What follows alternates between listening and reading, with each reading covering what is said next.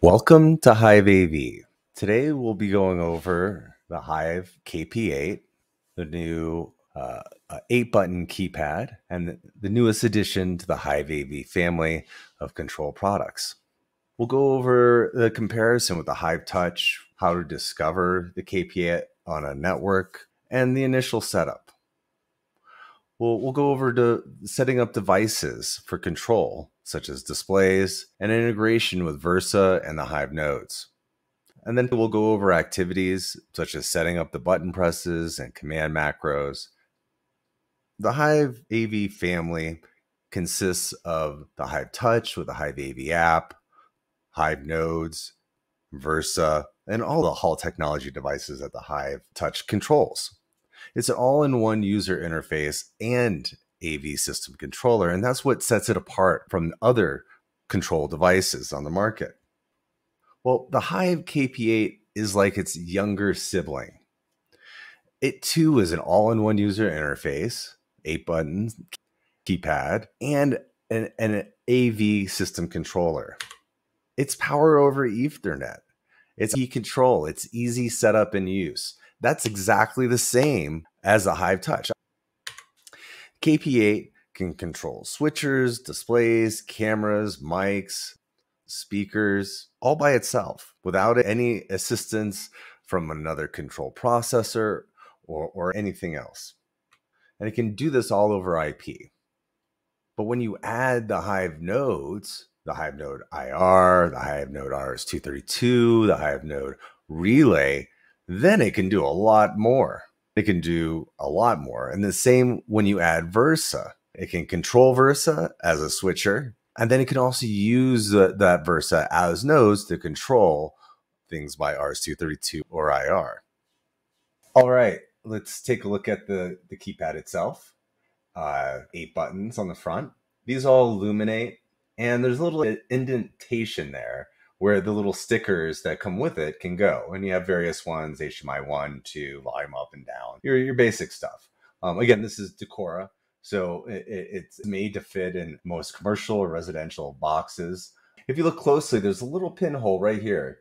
That pinhole, that's for factory reset. So if you can't get to the device webpage and you need to reset the device, just paper clip and stick it right in there for like a couple seconds while it's plugged into power, and then it'll reset. And you can find it with the utility at that point. And that should fix most of the problems. Let's take a quick look at the back. So on the back here, we have, obviously this is the network connection. It's capable of PoE. Up here, you see there's a relay. Unfortunately, it's just one relay. So you can open and close it, and it can control various devices, but stuff like shades and motorized blinds, you're probably going to need 2 relays, and in that case, you're gonna need a Hive node relay, which this can control. So plugging it in to power, you can see it lights up, and just so you know, it does come in demo mode, and it's pretty, right? The lights will all turn on, and they'll go to different colors, but it's not really going to be doing what you want to do programmatically, right? You don't want to turn off that demo mode unless you're showing it to a customer or at some event. And that's about it, really. Thank you. Let's take a look at how to discover the Hive KP8 and how to set the IP address. Let's start off with the product page. If you navigate to halltechav.com and the Hive KP, you'll find out basic information, all the specifications. There's a nice block diagram here. And then under downloads, you have the manual. And then you have this KP8 device finder. And this little Hall Research device finder software utility. And you click on that, and it just opens a very simple little window here. And then you can hit find devices on network. This is really helpful because by default, the KP8 is going to have a 192.168.1.50 IP address, and that may not even be in the range of your laptop or PC that you're using to configure it with. So all you have to do is hit this find devices on the network. It's still going to find the device, and then you can click on it, and it'll open another window right here where you can either set this to statically to something in your range, or just simply select DHCP and hit save and reboot.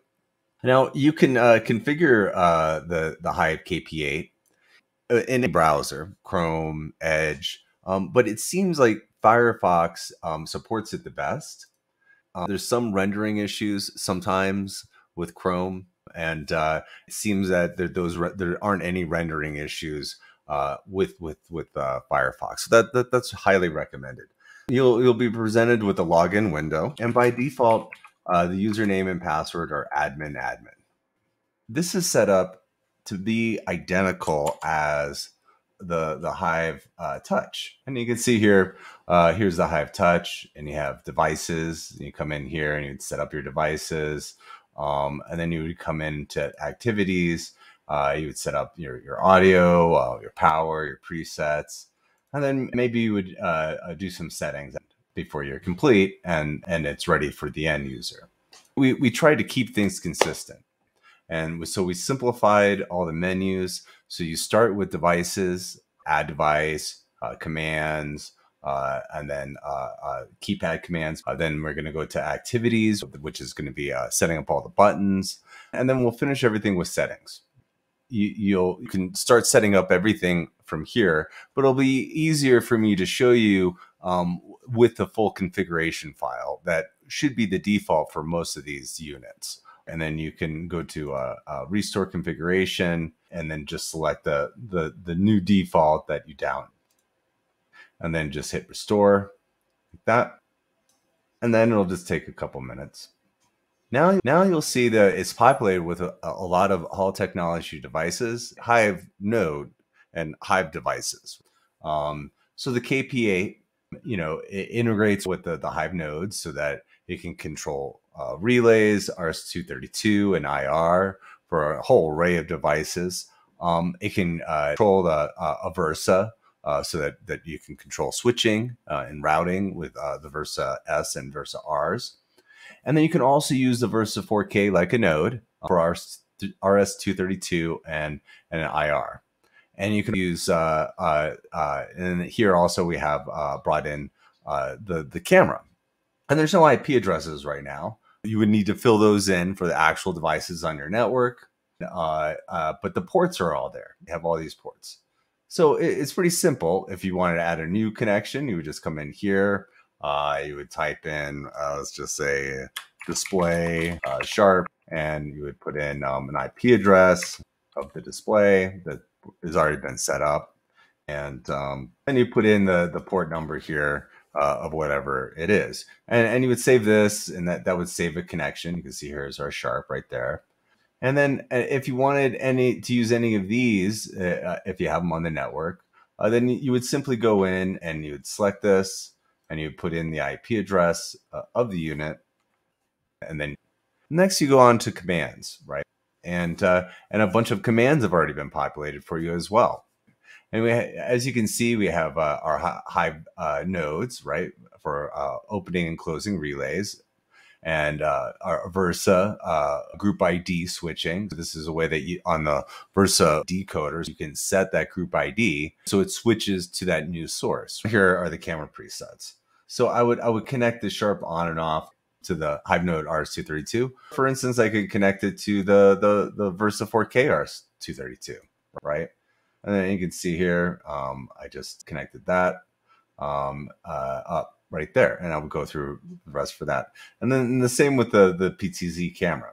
I would go in and I would say, okay, let's set this up and connect that to the 1080 PTZ camera there. So you just kind of go through and connect up your commands to the connections that you just made in the previous tab. And it's the standard order operations. So great, we have all of our commands here set. If we need to add a new command, we would hit this add button, and I would put in power toggle and the command for that, whatever that is. And now we added a command for that. Yep. These are going to be commands for added devices that are external to the keypad. But the keypad commands, they're going to actually be sent to the device itself. Most of these have to do with the LED lights so that you can change the colors. And so here you can see it's already associated with sys command. If you need additional commands that aren't on here, you can always add a new one here. The manual has a full list of the whole API. Oh, I almost forgot something here. You can see at this line ending here, this /x0d/x0a, and you can see that over here as well. For at the end here, that's a carriage return. And so the way that the KP8 is able to send a carriage return and line feed, which is required for most ASCII commands, is by doing a switch, which is that /x. And then the hexadecimal for carriage return 0D and the hexadecimal for line feed 0A. Now, if the commands you're sending are hex, then you don't need to do that. You can come down in here and you see power on or off, and you can see it's in hex. So each character hex value needs to be preceded by the /x. And now we can come over here to activities next, right? You can see I already built some out and make things easy. This is the keypad buttons, 1 through 8. And if I click on the pencil, you can see how I have this set up already. So basically, you have all LED red. So this is to make sure that none of the LEDs are red and at the beginning when it's first pressed. And then it's going to close the relay 1. And I really could have any commands in here. I could add in, if I wanted to, say the power, the sharp power fan right there, right? And you can see that. And if I need to move that so that it's in a place, I can put it right next to there. And there's a little delay in between the two commands. And then next you can see another delay. And the LED is going to turn to 100%. And even this one, we could probably put this up at, we'll put this at the end. Yeah. And then again, we're going to, we close the relay, meaning that the screen, say, came down or something, or motorized lift. And then we're opening it back up. And that's known as a pulse. And most motorized switches, that's what they want to see. And this is how we get there for that. And then you're going to hit save changes, and then those commands have been saved. So what I'm doing there is I'm turning this button red when power is on, and then I'm power off. You can see here I'm doing this I'm doing off. So basically, when the power is on, there'll be a red button on, and when power is off, it'll turn it off, right? And it'll stay on for a little while there. Up to 10 seconds, and then it'll go off. So that's just the logic that I put in there, but you can do whatever you want here. And again, you can relabel these however you need. And if you need to do a factory reset, go ahead and do that. Also very important, you're going to want to shut off this demo mode. By default, it comes with the demo mode on. And you'll see it with all the lights. So it's very important that you shut that demo mode off. Because it'll interfere with all your button presses up here. Some of the other things that I've done here is that I want to show is this volume up and down. You can see here's the volume up command, and we have a volume down command, and then this mute toggle. And then this is also going to be important later. It's going to send out a mute on, and I'll show you how that is toggled in the next section. Buttons too have really two main purposes, right? You can set up these with a macro command that can just be triggered by the schedule, right? Not by actual button press, or it could be used for a toggle. So here you see I have my sharp mute off, and on the other page I have the sharp mute on, right? And that's what these secondary buttons are for. And here, this is under button settings. This is where you can set the behavior of those buttons. By default, it's momentary. You press the button, it sends whatever is in buttons 1. But if I change this to repeat, right, for volume up and volume down. Now, when I press and hold the volume up or volume down, it'll repeat that volume up and repeat that volume down, so the user doesn't have to sit there and press the button. And then under 8, you can see here that we have this toggle key, right? So this is where I'm going to be able to create my mute on and off, my mute toggle. You press it here, mute on, press it here, mute off. And then, and this is what says, okay, this is how it's not going to be momentary. It's not going to be repeat. We're going to toggle those 2 keys. That's what we're going to do. So now we have our devices and our activities all set up. All of our buttons are set. And really at this point, you would do some testing with the unit. You might want to do some final system configurations. And backing up, you don't necessarily, the settings can happen at any point. If you need to change the network settings, you can either do it from that utility or you can do it from right here. You come into settings here. This is where you can change the username and password from the default admin.